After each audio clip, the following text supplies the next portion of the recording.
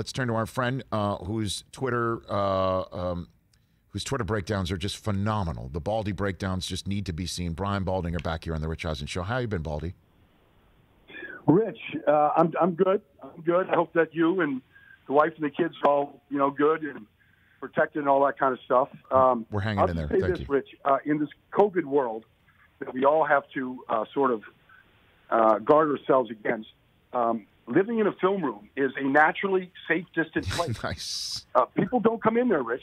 It's me and 32 NFL teams and a bunch of players, and I just kind of live in my little fantasy. I feel fortunate I can do all of that.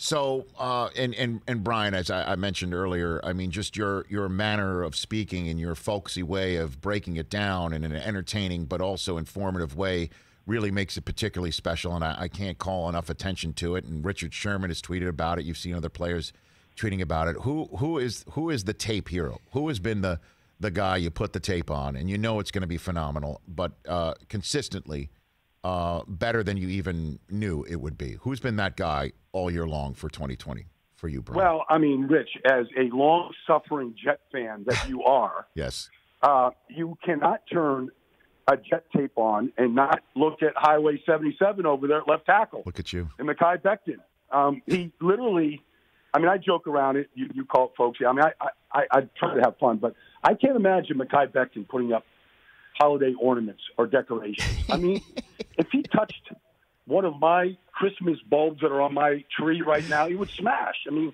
everything he hits gets smashed. I have to watch Mekhi Becton, Rich. No kidding. So the Jets, obviously. No, are you not just trying to tailor it to an audience here, Brian? I mean, like, that's really the guy that's been so consistently dominant on tape this year, has been the left tackle of an 0-13 team, but he's that good. Well, I mean, it's easy to go to Aaron Rodgers and go, how does he get this ball to Devontae Adams without ever looking at him? And it's an audible. It's just check. But there's no communication. He doesn't even look at him. And the ball comes out in the first play last week, and he hits Devontae Adams for 5 yards. Or Patrick Mahomes, there's just no answer to anything that he does. Everybody has tried. I mean, Brian Flores tried his best. He intercepted 3 passes last week, and you could put a blindfold on Patrick Mahomes. He's going to find Travis Kelce in the middle of the field. I mean, the beautiful thing about our league in the NFL, Rich, is there is never enough great athleticism or skill. It never runs out, ever. And so you could go around, and I pointed out the Jets because they're the worst team in the league, record-wise. But there's a player on that team that you would want to watch, and you would pay to watch. Brian Baldinger here on the Rich Eisen Show. Last night, Justin Herbert was exactly that. What are you seeing out of this kid that adds to the or backs up the superlatives that people keep throwing out that the Chargers have a keeper here in Justin Herbert? Well, you remember Robert Redford in The Natural. He was Roy Hobbs. To me, Justin Herbert is Roy Hobbs.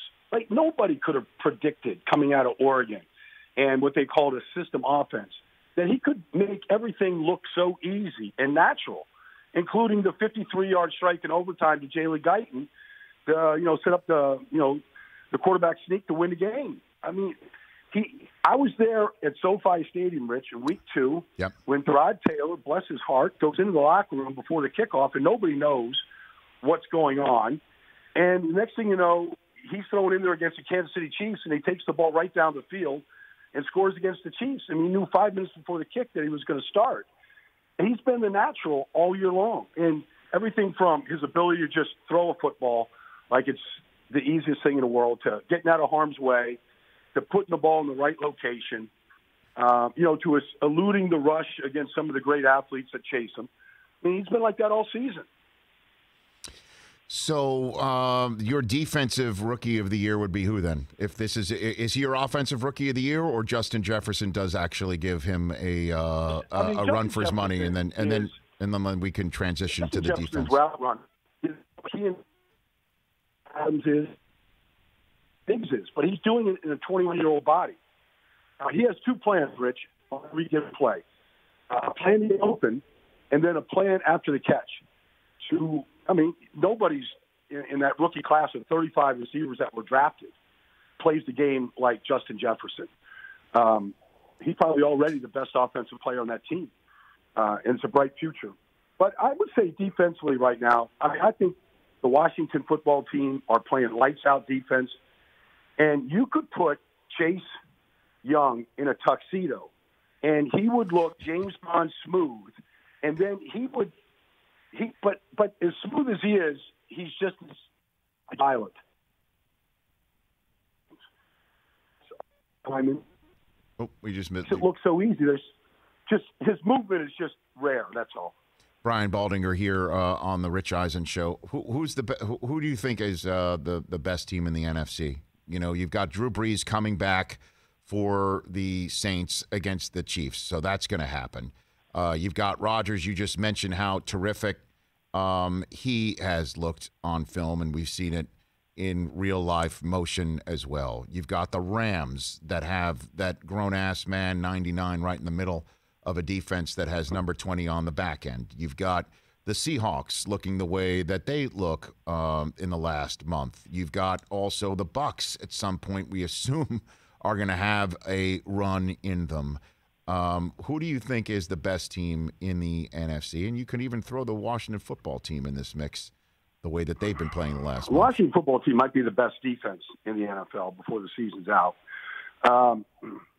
They just physically just annihilate teams. But it'd be hard to go against Green Bay right now because I think what Matt LaFleur and Aaron Rodgers have now figured out, if they have a plan for whatever you throw at them, it doesn't matter what your defense is or who's the stars on the other side, there's a plan.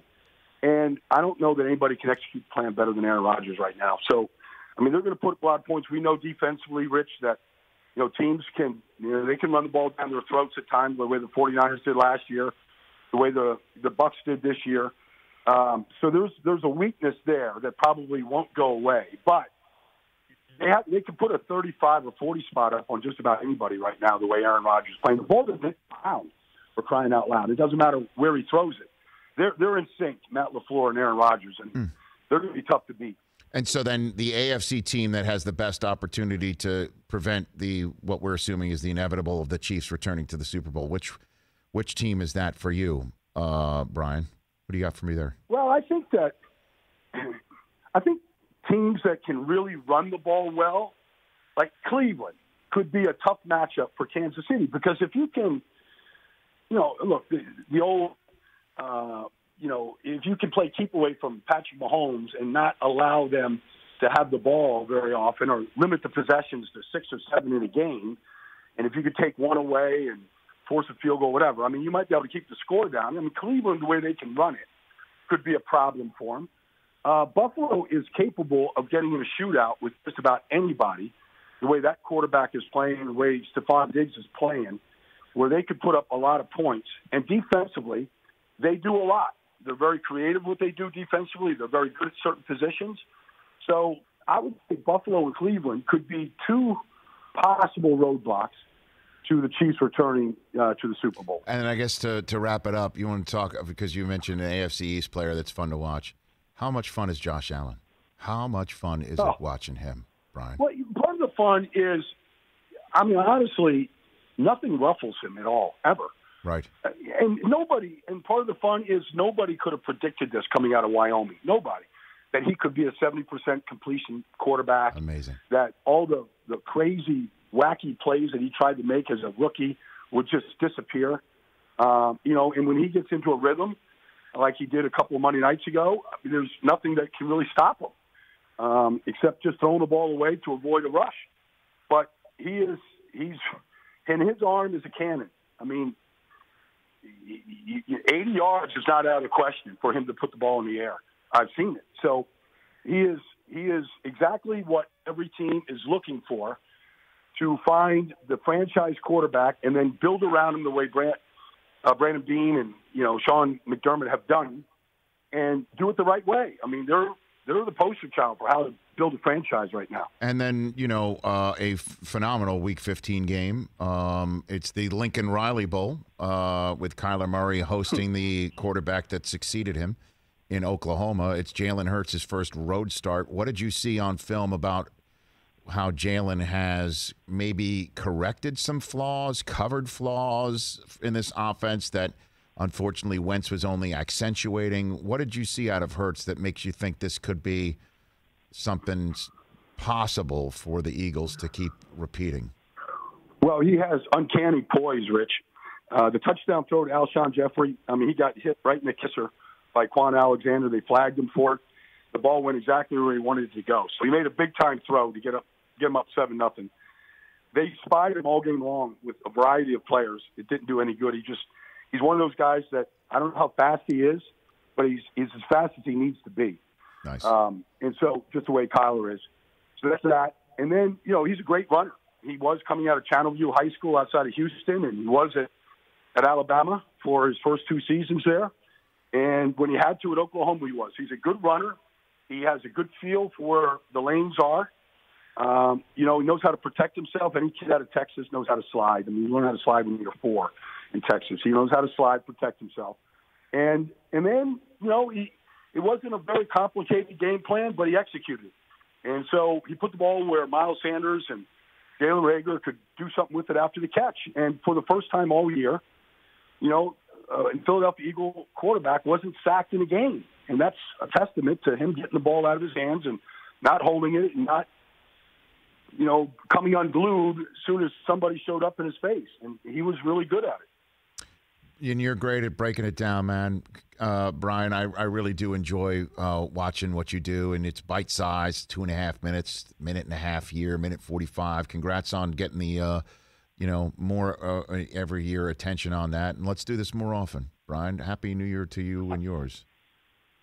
I appreciate that, Rich. Thanks very much for having me. And happy holidays to you and thanks, bud. To all of yours as well, Rich. Appreciate you. You take care of yourself, Brian Baldinger at Baldy NFL. Please follow him. It's really dynamite. You will not rue it.